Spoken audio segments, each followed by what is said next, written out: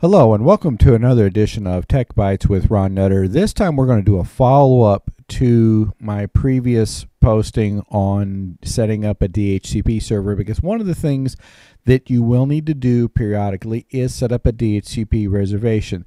This just simply makes it easier for those of you who haven't worked with this to automatically assign an address to a specific workstation based on the MAC address of the network card. That way you can get one up and running. You don't have to worry about changing some of the settings. And that way only if you change the network card or do something that changes the MAC address do you have to worry about redoing it. So we'll start the process by going back into the configuration file, dhcpd.conf, and we'll use some of the configuration that we did the first time. So as before, we'll do a # and I'll just say MacBook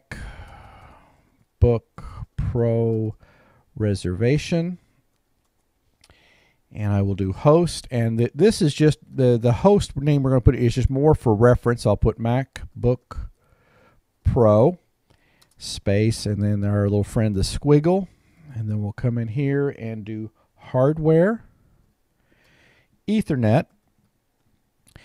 And then what we do next, and you can find, if you're not sure how to find the MAC address, you can let your system come up under DHCP and then go look inside the log file, or it's easy enough to find it. In this case, I already know what it is, so we'll do a 58:35:35:Fe:87:D1, and as before, semicolon. And this is where, using this command that we're going to type out here, fixed dash address, and I will give it an address outside of the DHCP range, and then do close squiggle, and then yes, and do sudo service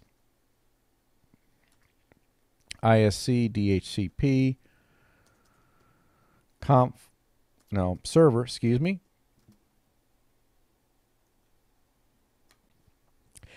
And then do restart.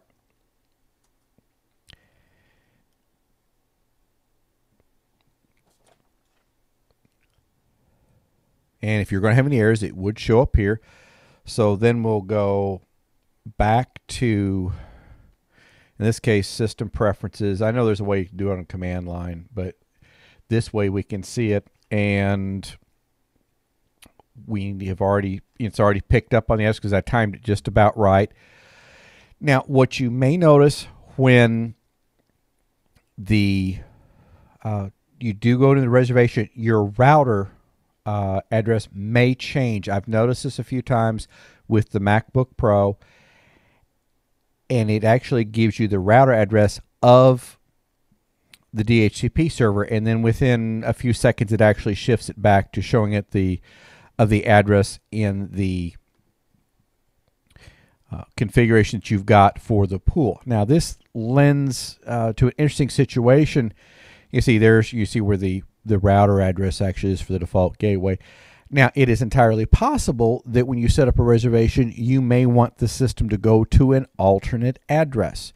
So what should be perfectly reasonable to do is specify an alternate address.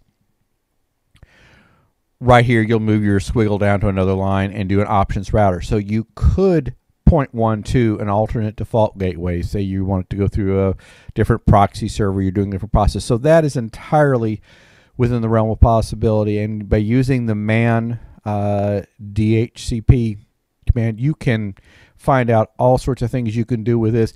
But this is a very valuable tool to know how to use with setting up a reservation, and it gives you some options. You can specify different DNS servers. There's all sorts of things you can do in this case that you may not need to do a whole lot, but it's always handy to know that it's there.